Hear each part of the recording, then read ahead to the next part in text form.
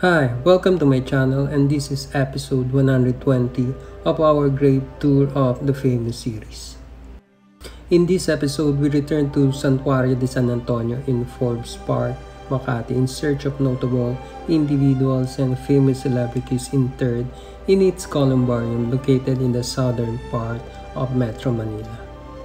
Come, join us to remember, celebrate the lives, and visit the final resting place of matinee idol of the 1950s, his wife, the first camel lady endorser in the 1950s, and his grandson, also matinee idol of the year 2000. Located close to the columbarium main entrance, we found the crypt where the urns of Armando Goyena, Paquita Roses, and Mico Palanca are interred. Armando Goyena was born as Jose Teodoro Goyena Revilla Jr. in December 1922 in Manila. He was an actor and matinee idol in the 1950s and one of the top LDN leading man at the time.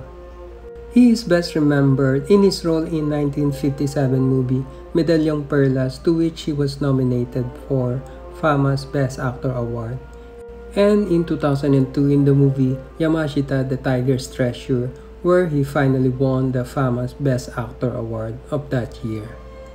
In 1951, Goyena married Paquita Roses, a model and socialite, to which they had 8 children including actors Marites Revilla, Tina Revilla, and his only son Johnny Revilla.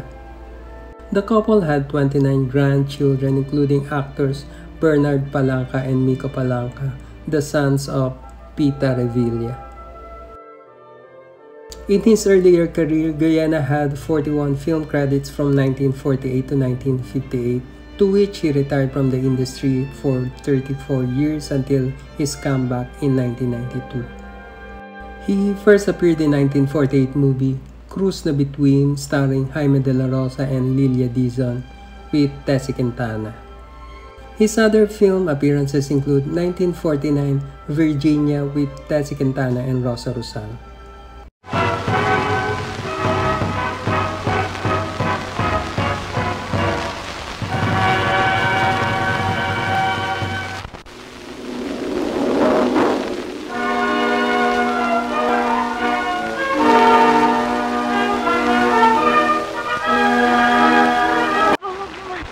Nagtapon ng bigas dyan.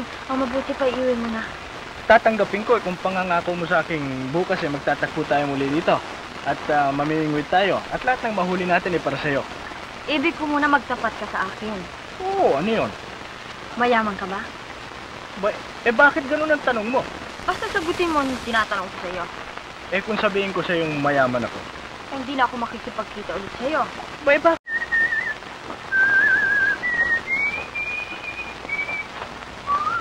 Ginagawa mo, Renaldo? Pankit? Hindi, pamingwit. Maraming isda ron sa ilog Oh, baka naman hindi isda ang bibingwitin mo. Baka yung pag-ibig ng probinsya ang nababalitaan ko. Selosa itong pinsang kong ito Naku, nagkakailapor. Gusto mo bang sabihin sinungaling ako? Naku naman, nagmamaang-maangang ka pa. Hindi ako nagmamaang-maangan sa'yo. Ang totoo natutuwa lamang ako sa dalaginding na yun. Yun nga hindi mo ba nalalaman na sa tuwa nagsisimula ang pag-ibig? Ay naku, Reynaldo, hindi mo kumaring paglakuan. Hindi na kayo na mais. O ayun na, magmamais mo. Tawagin mo na. Ano ka pa naman, mami? Naku, nahihiya parang siya. Ayaw mo tawagin. Ako tatawag. Mais! Ako po ba? Oo, ikaw nga. Ano mo? Wala, hindi ko siya kaano-ano. Hindi lang niya kaano-ano. Siguro, ano mo siya? Aling magmamais. Sandali lamang. Ano yan? O kailan tayo mamimingwit ulit? Wala. Anong wala? Baka may magalit pa sa'yo Hindi magagalit. Basta't maghihintay ako ron, ha? Bahala na. 1949 sa Tokyo ikinasal, starring Rogelio de la Rosa with Celia Flor and Tessie Quintana. 1951 Talisman with Tessie Quintana. 1951 Pag-asa with Priscilla Ciliona. Hindi na ako maaaring pigilan Aalis na siya mamayang gabi alas 11. Sasakay sa aeroplano. Saka ang sabi niya hindi raw ako marunong magmahal. Sapagkat hindi ko raw minahal ang kapatid niya.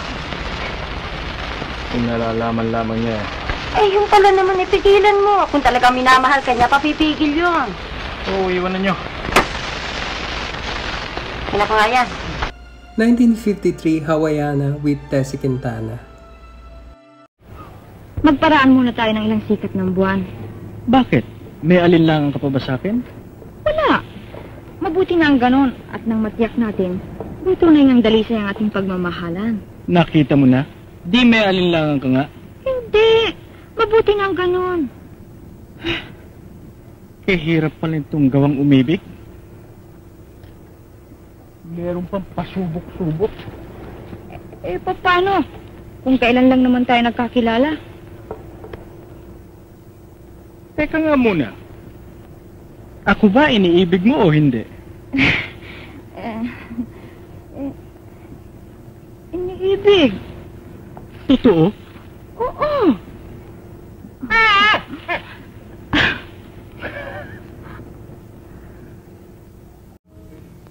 Kaya nga sa tuwin ay panalangin ko, sana'y di ka magbago.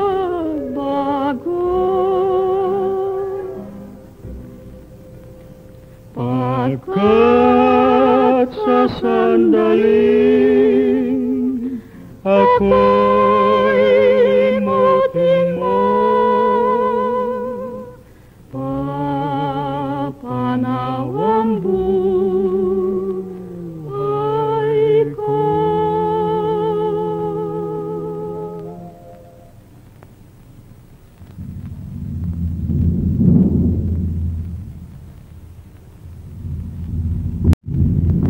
Kameha, nagpapahiwatig ang bulkan sa ating mga nagawang pagkakasala.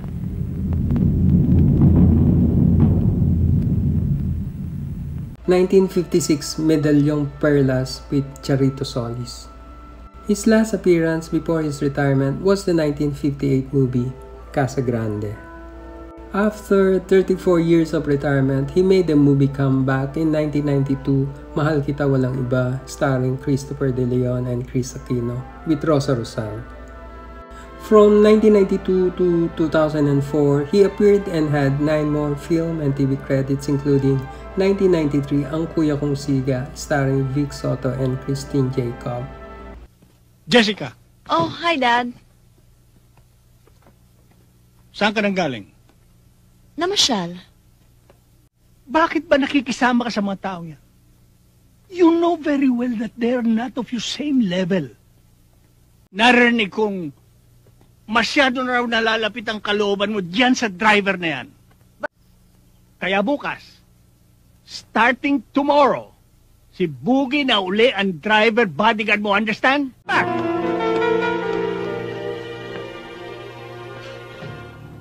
O ikaw, ano ba ang gusto mo?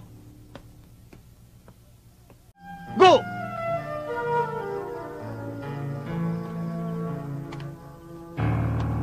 Sir, O ano?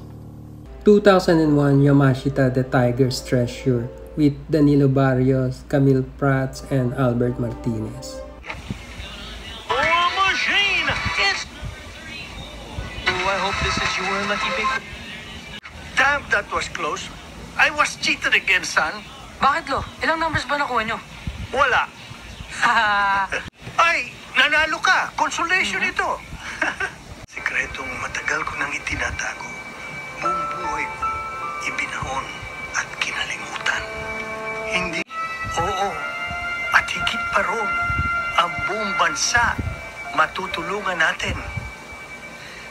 And his last film appearance, the 2004 movie Annie B, starring Jolina Magdangal with Dingdong Dantes and Jordan Herrera.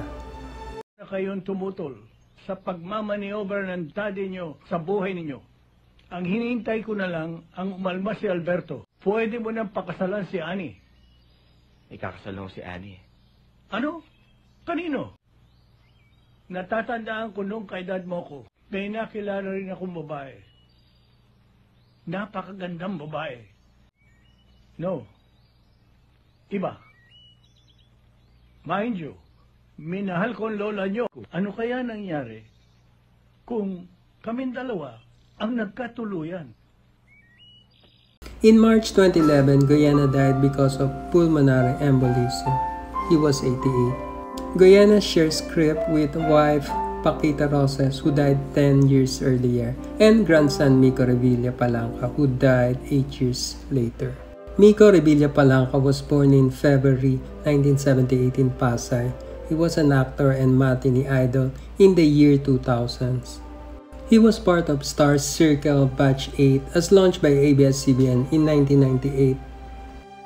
Mico first appeared in TV series Tabing Ilog as recurring cast, which program was aired over ABS-CBN Channel 2 from 1999 to 2003 with actors Paolo Contis, John Lloyd Cruz, Jody Santamaria, and many more. Mico had 25 film and TV credits from year 2000 to 2017. Some of his film and TV appearances include 2001 Yamashita the Tiger's Treasure with Armando Goyena, Danilo Barrios, Camille Prats, and Albert Martinez. A snake with a human's head. Anak ng alien yan. Tingnan mo to. Bata, pero the head of a paniki.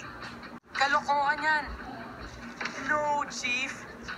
If this weren't true, they wouldn't even print it. Hey, Syra.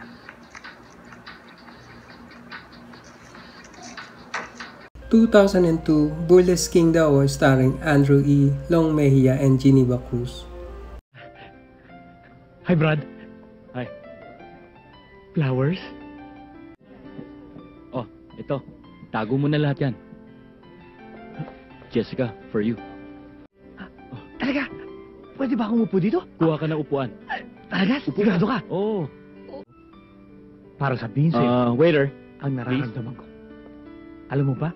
Nasa isipan kita. pakilipat yung pagkain. 2005 Dream Boy starring Piolo Pascual and Bea Alonso. 2006 Shake, Rattle and Roll 8 with Kimpi De Leon and Manilyn Reynes.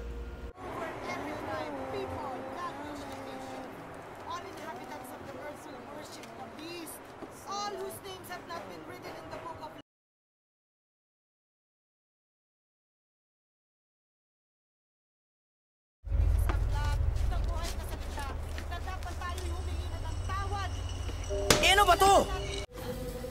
Ano, silang dalawa lang? Kami rin. Tara na! Halika na, Jimmy. O sige, bahala kayo sa buhay nyo! Kailangan natin siyang dalhin sa ospital. Hindi niya to kaya. Kailangan siyang dalhin sa ospital. Maubusan siya ng dugo. 2013 Amor y Muestra starring Althea Vega with Marky Strom and Adrian Sebastian.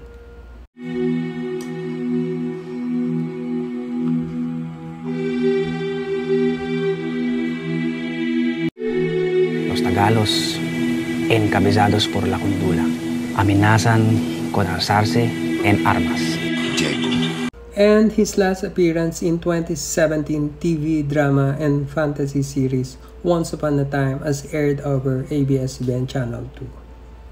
On December 9, 2019, Mico was found lifeless after he allegedly jumped off from a high-rise apartment building in San Juan in an apparent suicide. He was just 41.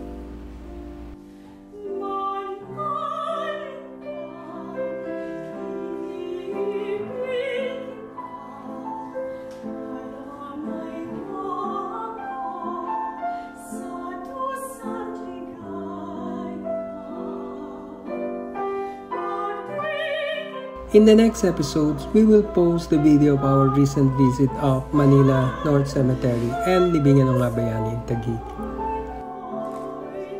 Later in this channel, we will also post more Gravetour videos including Loyola Memorial Park in Marikina and in Parañaque. Thanks for watching. Please do subscribe if you like my channel. See you in our next Gravetour of the famous episodes.